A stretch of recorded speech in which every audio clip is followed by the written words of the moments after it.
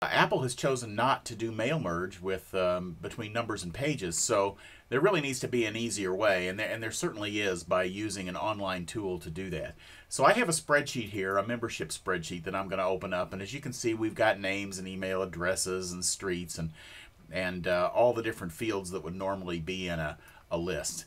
The first thing I'm going to do is I'm going to export this list to a CSV file, and I'm going to choose CSV as my type.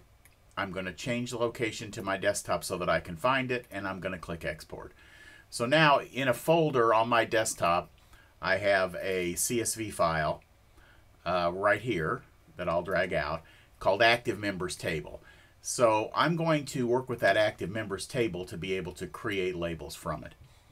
So what I'm going to do is I'm going to go to Safari, and I'm going to open up the website Avery.com.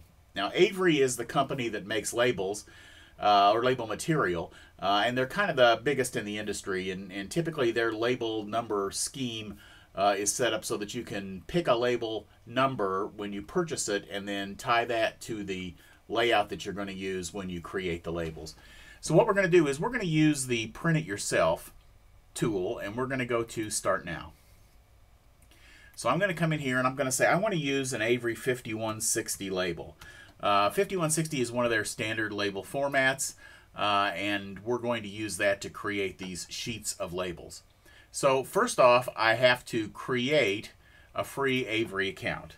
So I'm going to create one.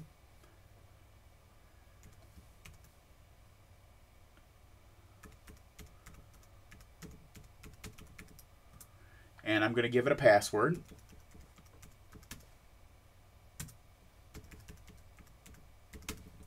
And I'm going to give it my first name and my last name. And click Create an Account. And I'll tell Safari to save the password so I don't have to retype it back in. So it takes me to the Avery 5160 label types. Now all of these different label types are ones that I could use. Many of them have little pictures in them, little symbols that kind of make the label look prettier when it prints out, but I'm going to use just a plain standard Avery 5160 label. So I'm going to come over here and click Select the Design. Now it tells me that after I do this, I can purchase postage if I want to. I'm just going to click OK. Next, I'm going to click on the Import Data button up here, and I'm going to say Import Data. I'll browse for a file, and I'm looking for that CSV file that I put on my desktop. So it's this one right here, Active Members Table, and I'll just click Choose. Now I'm going to download that file to Avery's website so that it can use it to create my labels for me.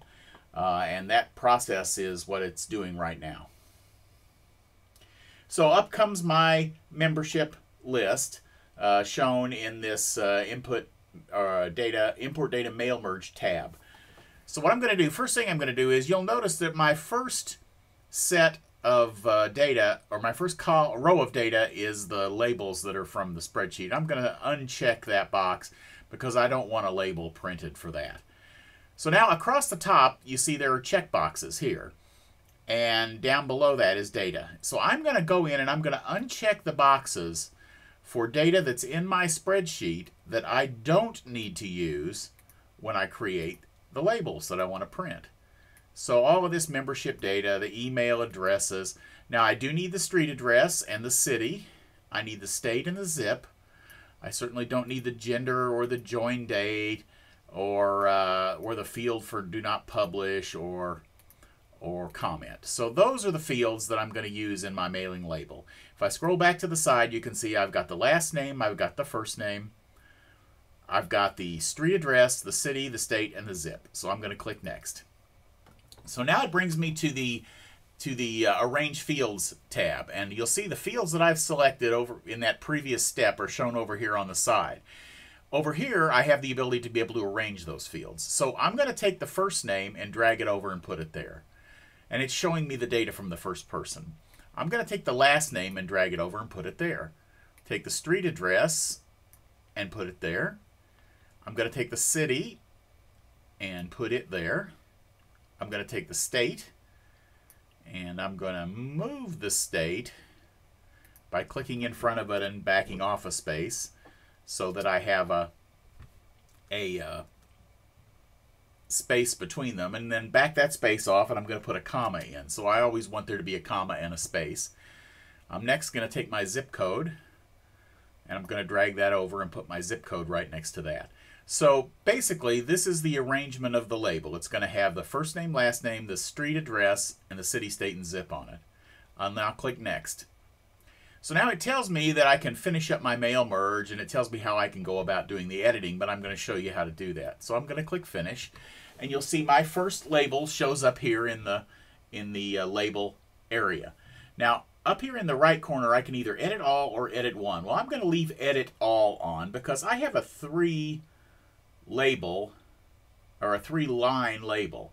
So I'm going to drag my 3-line label down to work fully inside the safe area, which is the dotted line around here, so that it fills that in. And what it also does is it makes my label center on the label sheet itself, on the individual labels on the sheet.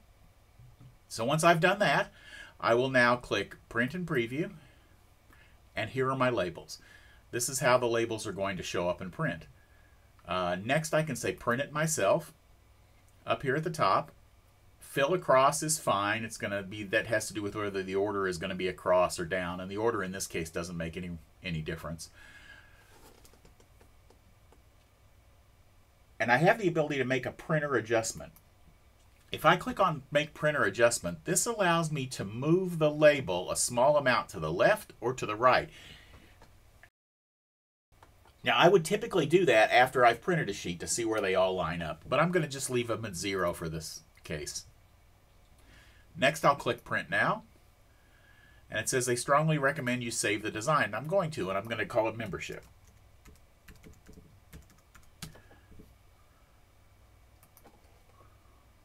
So that way I can come back and reprint these anytime I want to. I'll click OK, and it creates the print design. So I'm going to now click Download the PDF, and you'll notice in my Downloads file and also up here in Preview are the sheets of labels that have been created. I would now send these to the printer, and I'd have the labels that I need. So this is a quick and easy way to be able to use the Avery online tool to print labels from a numbers spreadsheet.